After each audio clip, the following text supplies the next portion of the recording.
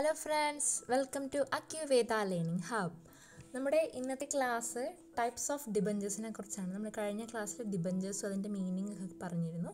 അപ്പോൾ ഇന്നതിൻ്റെ കണ്ടിന്യൂഷനാണ് types of debentures. അപ്പോൾ നമുക്ക് നോക്കാം. A company may issue different kinds of debentures which can be classified as under. അതായത് താഴെ പറയുന്ന പോലെ ഡിഫറെൻറ്റ് ക്ലാസിഫിക്കേഷൻ ആയിട്ട് നമ്മുടെ ഡിബഞ്ചേഴ്സിനെ തിരിച്ചിട്ടുണ്ട്. അപ്പോൾ അത് നമുക്ക് നോക്കാം. First one from the point of view of security, അതായത് സെക്യൂരിറ്റീൻ്റെ ബേസിൽ എങ്ങനെയാണ് നോക്കാം. അത് രണ്ട് ടൈപ്പ് ഉണ്ട്, secured ഡിബഞ്ചേഴ്സും unsecured ഡിബഞ്ചേഴ്സും. First one secured debentures. Secured debentures refer to those debentures where a charge is created on the assets of the company for the purpose of payment in case of default. The charge may be fixed or floating. A fixed charge is created on a specific asset, whereas a floating charge is on the general assets of the company. Secured debentures എന്നാൽ കമ്പനിയുടെ അസറ്റിന്മേൽ debenture ഹോൾഡേഴ്സിന് ഒരു charge ഉണ്ടെങ്കിൽ, നമ്മൾ charge എന്താണെന്ന് കഴിഞ്ഞ ക്ലാസ്സിൽ പറഞ്ഞിരുന്നു. അപ്പം ഈ ഡിബഞ്ചർ ഹോൾഡേഴ്സിന് കമ്പനിയുടെ അസറ്റിന്മേൽ ചാർജ് ഉണ്ടെങ്കിൽ അതിനെ നമുക്ക് സെക്യൂർഡ് ഡിബഞ്ചേഴ്സ് എന്ന് പറയാം. കാരണം അവർ പേയ്മെൻറ്റ് അടച്ചിട്ടില്ല എങ്കിൽ കമ്പനിയുടെ അസറ്റിന്മേൽ ചാർജ് ഉള്ളത് കൊണ്ട് തന്നെ അവർക്കത് ആ ഒരു അസറ്റ് സെയിൽ ചെയ്തിട്ടായാലും ക്യാഷ് തിരിച്ച് പിടിക്കാം. അതാണ് സെക്യൂർഡ് ഡിബഞ്ചേഴ്സ് എന്നതുകൊണ്ട് ഉദ്ദേശിക്കുന്നത്. സോ ഇതെന്തായിരിക്കും? സെക്യൂർഡ് ആയിരിക്കും. അപ്പോൾ ഇവിടെ പറയുന്നുണ്ട് the charge may be fixed or floating. അത് നമ്മൾ കഴിഞ്ഞ ക്ലാസ്സിൽ പറഞ്ഞിരുന്നു, ഫിക്സ്ഡ് ചാർജും ഫ്ലോട്ടിംഗ് ചാർജും. അത് തന്നെയാണ് ഇവിടെയും പറയുന്നത്. അതായത് ഫിക്സ്ഡ് ചാർജ് ആണ് എങ്കിൽ എന്താണ്, ഒരു സ്പെസിഫിക് അസറ്റിന്മേൽ ചാർജ് ഉള്ളതിനെയാണ് നമ്മൾ ഫിക്സ്ഡ് ചാർജ് എന്ന് പറയുന്നത്. അതേപോലെ ഫ്ലോട്ടിംഗ് ചാർജ് എന്ന് പറഞ്ഞു കഴിഞ്ഞാൽ ഒരു ജനറൽ, സ്പെസിഫിക് ആയിട്ടുള്ളതില്ല, ഒരു ജനറൽ അസറ്റിന്മേൽ ചാർജ് ഉള്ളതിനെയാണ് നമ്മൾ ഫ്ലോട്ടിംഗ് ചാർജ് എന്ന് പറയുന്നത്. അപ്പം ഈ സ്പെസിഫിക് അസറ്റ് എന്ന് പറയുമ്പം ലാൻഡിൽ അവകാശമുണ്ട്, ബിൽഡിങ്ങിൽ അവകാശമുണ്ട് എന്ന് സ്പെസിഫിക് ആയിട്ട് എടുത്ത് പറയുന്നുണ്ടെങ്കിലാണ് നമ്മൾ ഫിക്സ്ഡ് ചാർജ് എന്ന് പറയുന്നത്. ഓക്കെ, അപ്പം അത് മനസ്സിലായി എന്ന് വിചാരിക്കുന്നു. ഇനി നമുക്ക് അൺസെക്യൂർഡ് ഡിബഞ്ചേഴ്സ് നോക്കാം. Unsecured debentures do not have a specific charge on the assets of the company. However, a floating charge may be created on these debentures by default. Normally, these kinds of debentures are not issued. അതായത് just opposite ആണ്. എന്ത്? Security ഇല്ല, unsecured ആണ്. Charge ഇല്ലാത്ത ഡിബഞ്ചറുകളെയാണ് നമ്മൾ unsecured debentures എന്ന് പറയുക. Specific charge ഒന്നുമില്ല, എന്നാൽ പോലും ഡീഫോൾട്ടായിട്ട് ഒരു ഫ്ലോട്ടിംഗ് ചാർജ് ഉണ്ട് എന്ന് പറയാം. അൺസെക്യൂർഡ് ആയതിനാൽ തന്നെ കമ്പനികൾ ഈ ടൈപ്പ് ഓഫ് ഡിബഞ്ചേഴ്സ് സാധാരണ ഇഷ്യൂ ചെയ്യാറില്ല. ഇനി നമുക്ക് സെക്കൻഡ് ക്ലാസിഫിക്കേഷൻ നോക്കാം. From the point of view of ടെണുവർ, അതായത് കാലാവധി എന്നാണ് ടെണുവറിൻ്റെ അർത്ഥം. അപ്പോൾ അതിലും രണ്ട് ടൈപ്പ് ഓഫ് ഡിബഞ്ചേഴ്സ് ഉണ്ട്, റെഡീമബിളും ഇറെഡീമബിളും. അപ്പോൾ റെഡീമബിൾ നോക്കാം. Redeemable debentures are those which are payable on the expiry of the specific period, either in lump sum or in installment during the life of the company. Debentures can be redeemed either at a par or at a premium. Redeemable debentures എന്നതുകൊണ്ട് ഉദ്ദേശിക്കുന്നത് debentures തിരികെ വാങ്ങിക്കാൻ സാധിക്കുക, അതാണ് redeem ചെയ്യുക, തിരിച്ച് വാങ്ങിക്കാൻ സാധിക്കുന്നത് എന്നാണ് അതിൻ്റെ ഒരു മീനിങ്. ഓക്കെ, അതായത് ഡിബഞ്ചർ ഇഷ്യൂ ചെയ്യുമ്പോൾ തന്നെ ഒരു എക്സ്പയറി ഡേറ്റ് ഫിക്സ് ചെയ്യും. ഇപ്പോൾ 10 വർഷം അല്ലെങ്കിൽ 15 വർഷം എന്നൊക്കെ പറഞ്ഞിട്ട് ഒരു എക്സ്പയറി ഡേറ്റ് ഫിക്സ് ചെയ്യും. അപ്പം ആ ഒരു എക്സ്പയറി ഡേറ്റ് കഴിയുമ്പോൾ തന്നെ ഡിബഞ്ചറിന് മേലുള്ള ആ ക്യാഷ് കൊടുത്തിട്ട് ഡിബഞ്ചർ തിരികെ വാങ്ങി അത് ക്യാൻസൽ ചെയ്യുന്നു. അതാണ് ആ പ്രോസസ്സ്. അപ്പം ക്യാഷ് നമുക്ക് ലംസമായിട്ടോ ഇൻസ്റ്റാൾമെൻ്റ് ആയിട്ടോ കമ്പനിയുടെ ലൈഫ് ടൈമിനുള്ളിൽ റെഡീം ചെയ്യാം. ഡിബഞ്ചറുകൾ റെഡീം ചെയ്യുന്നത് പാർ വാല്യൂലോ പ്രീമിയത്തിലോ ആവാം. ഓക്കെ, ഇനി നമുക്ക് ഇറെഡീമബിൾ നോക്കാം. Irredeemable debentures are also known as perpetual debentures. Perpetual debentures എന്നുകൂടെ നമ്മുടെ irredeemable debentures അറിയപ്പെടുന്നു. അപ്പോൾ നമുക്ക് നോക്കാം. Irredeemable debentures are also known as perpetual debentures because the company does not give any undertaking for the repayment of money borrowed by issuing such debentures. These debentures are repayable on the winding up of the company or on the expiry of a long period. അപ്പം നമ്മൾ പറഞ്ഞു irredeemable എന്ന് പറഞ്ഞു കഴിഞ്ഞാൽ perpetual debentures എന്നും കൂടെ അറിയപ്പെടുന്നത്. Perpetual എന്ന് പറഞ്ഞു കഴിഞ്ഞാൽ സ്ഥിരമായത് എന്നാണ് അർത്ഥം. അപ്പം ഈ ഡിബഞ്ചേഴ്സ് കമ്പനി ഒരിക്കലും തിരിച്ചു വാങ്ങാറില്ല. ഒരിക്കൽ ഇഷ്യൂ ചെയ്ത് കഴിഞ്ഞാൽ അതിന്മേലുള്ള ഇൻട്രസ്റ്റ് ആ കമ്പനി നിലനിൽക്കുന്നത് വരെ അത് കൊടുത്തുകൊണ്ടേയിരിക്കും. ഇങ്ങനെയുള്ള ഡിബഞ്ചർ ഇഷ്യൂ ചെയ്യുമ്പോൾ കമ്പനി ആ ക്യാഷ് തിരികെ കൊടുക്കാമെന്ന് ഒരു ഉറപ്പും നൽകുന്നില്ല. അതുകൊണ്ടാണ് ഇതിനെ ഇറെഡീമബിൾ ഡിബഞ്ചേഴ്സ് എന്ന് പറയുന്നത്. ഓക്കെ, പെർപ്പച്വൽ ഡിബഞ്ചേഴ്സ് എന്നും കൂടെ പറയുന്നത്, അതായത് സ്ഥിരമായത് എന്നാണ് പെർപ്പച്വലിൻ്റെ മീനിങ്. അപ്പം ഒരിക്കൽ ഇഷ്യൂ ചെയ്താൽ പിന്നെ അത് പെർപ്പച്വലാണ്, സ്ഥിരമാണ്. ഇത്തരം ഡിബഞ്ചറുകൾ കമ്പനിയുടെ വൈൻഡിങ് അപ്പിൻ്റെ ടൈമിലോ അല്ലെങ്കിൽ ഒരു ലോങ് പീരീഡിന് ശേഷം കമ്പനി അത് റിഡീം ചെയ്യാമെന്ന് തീരുമാനിക്കുകയാണെങ്കിൽ മാത്രമേ അതിനെ നമുക്ക് റിഡീം ചെയ്യാൻ സാധിക്കുള്ളൂ. അപ്പോൾ അതുകൊണ്ട് തന്നെ അത് ഒരു ലോങ് ടൈമിലേക്കുള്ളതാണ്. ഇപ്പോൾ വൈൻഡിങ് അപ്പിൻ്റെ ടൈമിലോ അങ്ങനെ ഒരു ഇതിൽ മാത്രമേ റിഡീം ചെയ്യാറുള്ളൂ സാധാരണ. ഓക്കെ, അതുകൊണ്ടാണ് നമ്മളിതിനെ ഇറെഡീമബിൾ ഡിബഞ്ചേഴ്സ് എന്ന് പറയുന്നത്. ഇനി നമുക്ക് തേർഡ് വ്യൂ പോയിന്റ് നോക്കാം. എന്താണ്? From the point of view of convertibility. Convert ചെയ്യാം, മറ്റൊന്നിലേക്ക് കൺവേർട്ട് ചെയ്ത് മാറ്റാൻ കഴിയുന്ന ഡിബഞ്ചറാണ് കൺവേർട്ടബിൾ ഡിബഞ്ചർ. അത് നമുക്ക് പതിയെ പഠിക്കാം. അപ്പോൾ കൺവേർട്ടബിലിറ്റി എന്ന് പറഞ്ഞാൽ കൺവേർട്ട് ചെയ്യാൻ സാധിക്കുന്ന ഡിബഞ്ചേഴ്സ്. അപ്പം അതിലെന്താണ്? First one convertible debentures. നമ്മൾ പഠിച്ചിട്ടുണ്ട് ഇത് അല്ലേ?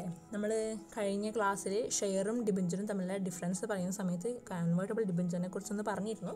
അപ്പോൾ നമുക്ക് ഡീറ്റെയിൽ ആയിട്ട് നോക്കാം.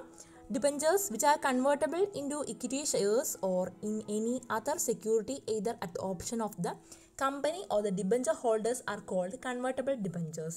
These debentures are either fully convertible or partly convertible.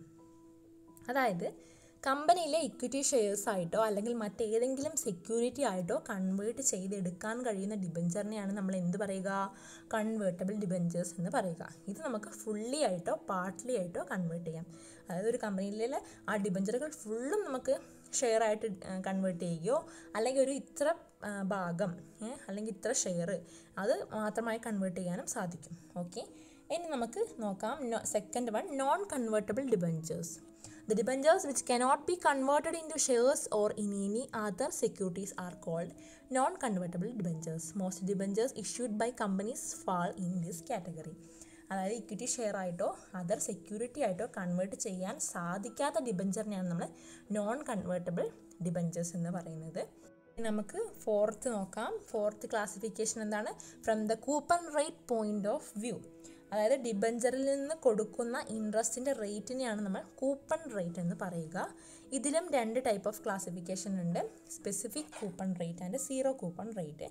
അപ്പോൾ ഫസ്റ്റ് വൺ നോക്കാം, specific coupon rate. Specific coupon rate debentures. These debentures are issued with a specified rate of interest which is called the coupon rate. The specified rate may either be fixed or floating. The floating interest rate is usually tagged with the bank rate. ഒരു കൃത്യമായിട്ടുള്ള interest rate പറഞ്ഞുകൊണ്ട് issue ചെയ്യുന്ന ഡിബഞ്ചറാണ് specific coupon rate debentures. ആ പേരിൽ തന്നെ ഉണ്ട് specific. Okay, ഈ specified rate fixed ആവാം, ഫ്ലോട്ടിംഗ് ആവാം. ഫിക്സ്ഡ് ആണെങ്കിൽ എല്ലാ ഇയറും ഫിക്സ്ഡ് ആയിട്ടുള്ളൊരു റേറ്റ് ആയിരിക്കും. ഫ്ലോട്ടിംഗ് ആണെങ്കിൽ മാറിക്കൊണ്ടേയിരിക്കും. അവിടെ നമ്മൾ പറയുന്നുണ്ട് tagged with the bank rate എന്ന്.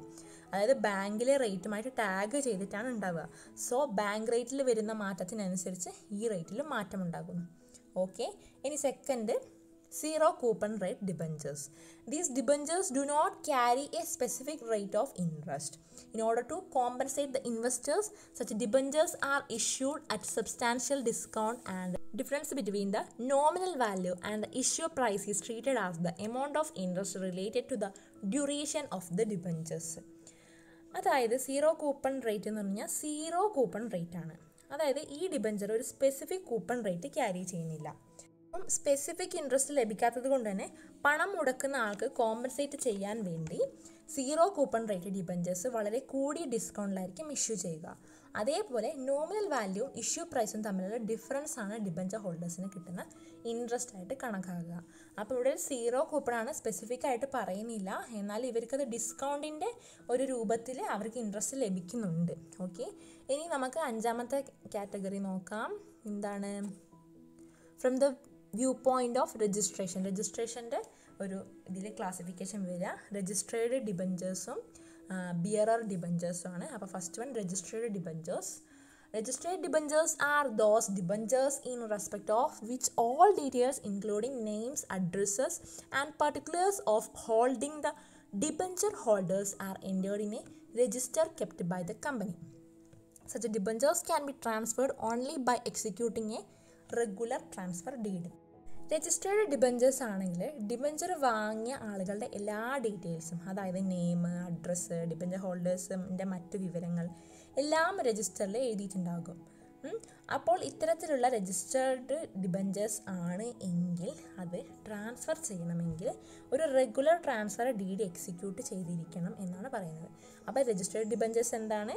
അവിടെ ഡിബഞ്ചർ വാങ്ങിയ ആളുകളുടെ ഫുൾ ഡീറ്റെയിൽസും അവിടെ ആ രജിസ്റ്ററിൽ കീപ്പ് ചെയ്തിരിക്കും. അതേപോലെ അവിടെ നമുക്ക് ആ ഡിബഞ്ചർ ട്രാൻസ്ഫർ ചെയ്യണമെങ്കിൽ ഒരു റെഗുലർ ട്രാൻസ്ഫർ ഡീഡ് എക്സിക്യൂട്ട് ചെയ്തിരിക്കണം. അതാണ് രജിസ്റ്റേർഡ് ഡിബഞ്ചേഴ്സിനെ കുറിച്ച് പറയുന്നത്. ഇനി second one, bearer debentures. Bearer debentures are the debentures which can be transferred by way of delivery and the company does not keep any record of the debenture holders. Interest on debentures is paid to a person who produces the interest coupon attached to such debentures. Bearer എന്ന് വെച്ചാൽ കൈവശം വെക്കുന്നയാൾ എന്നാണ് അർത്ഥം. അപ്പോൾ bearer debentures എന്ന് പറഞ്ഞാൽ company ആർക്കാണോ debentures issue ചെയ്യുന്നത് അവരുടെ നെയിമും ഡീറ്റെയിൽസൊന്നും കമ്പനി അതൊന്നും കീപ്പ് ചെയ്യുന്നില്ല. അതേപോലെ ട്രാൻസ്ഫർ ചെയ്യണമെങ്കിൽ നമ്മുടെ രജിസ്റ്റേർഡ് ഡിബഞ്ചേഴ്സിലെ പോലെ ട്രാൻസ്ഫർ ഡീഡൊന്നും എക്സിക്യൂട്ട് ചെയ്യണം എന്നില്ല. അത് ചെയ്യാതെ തന്നെ ട്രാൻസ്ഫർ ചെയ്യാം. അങ്ങനെ വരുമ്പം ആരുടെ കൈവശമാണോ ഡിബഞ്ചർ ഇരിക്കുന്നത് അവർക്ക് ആ ഡിബഞ്ചറിൻ്റെ ഇൻട്രസ്റ്റ് കൈപ്പറ്റാവുന്നതാണ്. ഓക്കെ, അതാണ് ബിയറർ എന്ന് പറയുന്നത്. അതായത് ആ ഡിബഞ്ചർ കൈവശം വെക്കുന്ന ആൾക്ക് അതിൻ്റെ ഇൻട്രസ്റ്റ് കൈപ്പറ്റാവുന്നതാണ്. അതായത് ഇൻട്രസ്റ്റ് കൂപ്പൺ അറ്റാച്ച് ചെയ്യുന്നത് ആരാണോ അവർക്ക് ഇൻട്രസ്റ്റ് ലഭിക്കുന്നു. അപ്പോൾ നമ്മുടെ ക്ലാസ് ഇത്രയേ ഉള്ളൂ. 5 ടൈപ്പ് ഓഫ് അല്ലെങ്കിൽ 5 ക്ലാസിഫിക്കേഷൻ ഓഫ് ഡിബഞ്ചേഴ്സ് ആണ് പറഞ്ഞത് അല്ലേ? സെക്യൂരിറ്റി, ടെനുവർ, പിന്നെ കൺവേർട്ടബിലിറ്റി, കൂപ്പൺ റേറ്റ്, അതേപോലെ നമ്മുടെ രജിസ്ട്രേഷൻ. ഓക്കെ, 5 ക്ലാസിഫിക്കേഷൻ അതിൻ്റെ സബ്ബുമാണ് പറഞ്ഞത്. അപ്പോൾ എല്ലാവർക്കും മനസ്സിലായി എന്ന് വിചാരിക്കുന്നു. അപ്പം എന്തെങ്കിലും ഡൗട്ടൊക്കെ ഉണ്ടെങ്കിൽ ആരും കമൻറ്റ് ചെയ്യാൻ മറക്കരുത്. നമുക്കിനി കൂടുതൽ നല്ല ക്ലാസ്സുകളായിട്ട് വരാം. അപ്പം എല്ലാവർക്കും thank you. Support our channel for more video. Subscribe അക്യുവേദ.